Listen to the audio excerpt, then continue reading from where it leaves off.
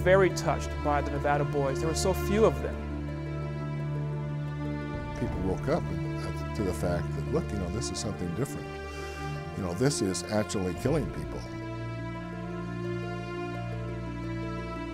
Looking back on it, something had changed. A moment had been lost. It was August of 1914, and in Europe, war was rumbling across the continent. They would call it the war to end all wars. 6,000 miles away in Nevada, the opening salvos of that war went largely unnoticed. Nevada faced its own turmoil in August of 1914. Some said the state was on the downside of the last boom economy, but certainly the economy was lethargic. Mining was unprofitable. Viable alternatives were few. Yet the last half of 1914 also proved to be a pivotal time. Nevada's future would be born in the election of that year. As America and Nevada joined the conflict in Europe, the progressive vision for its future would be tested. And at the end of the Great War, Nevada's future was teetering on collapse.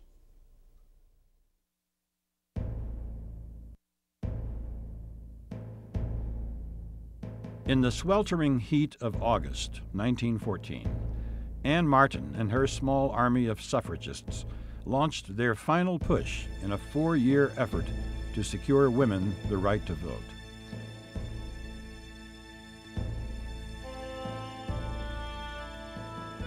This was the make-or-break year. After successfully passing a suffrage amendment in 2 previous legislative sessions, it was finally up to the voters.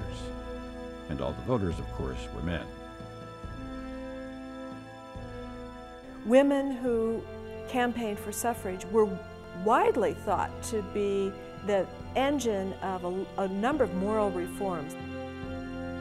Knowing that communities like Reno, Carson City, and Virginia City would defeat the suffrage amendment, Martin focused her campaign in the rurals, the small towns and mining camps scattered throughout Nevada. Now, Ann Martin was good at organization. She loved putting things together, and she managed to be the leader of a pile of wonderfully organized women all over this scattered state. And think of what it was like to get around Nevada in those days. It was really quite difficult. She rode in a car, she rode on trains, and they went every place they could possibly go in town, persuading men to vote for them. In contrast to the seemingly tireless women, the 2 men running for governor in 1914, Tasker Oddie, the Republican incumbent, and Emmett Boyle, the Democratic challenger, launched somewhat lackluster campaigns. Both men ran as progressives.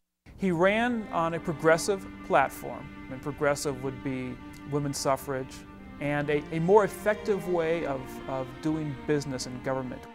I think he was a very popular candidate in that he was popular among Nevadans because he was a native Nevadan.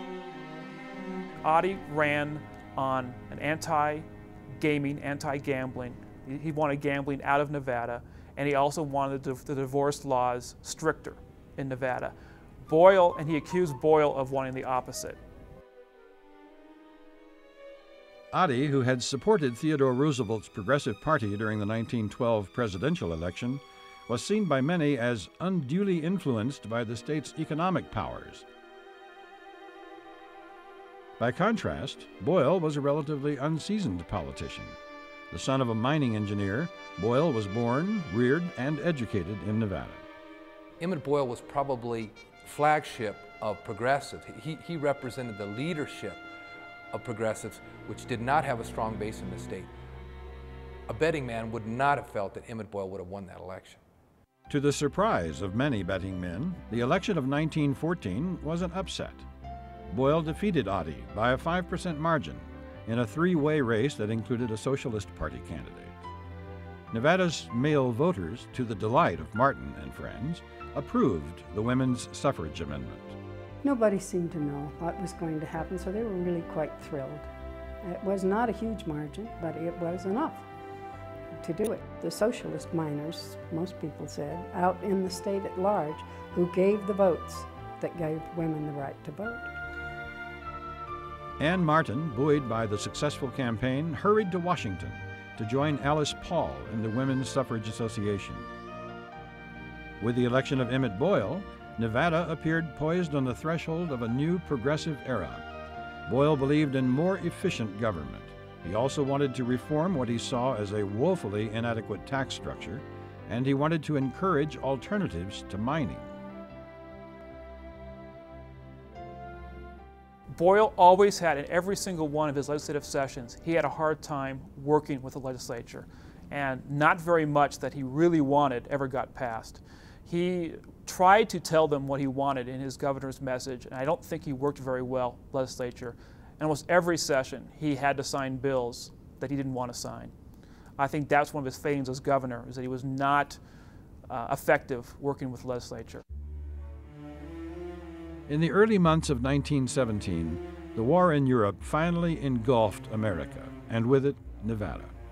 On April 2nd, 1917, President Wilson declared war on Germany. The war, Wilson announced, would involve the mobilization of all the material resources of the country. For Nevada, this war would affect individual lives as well as its entire social fabric.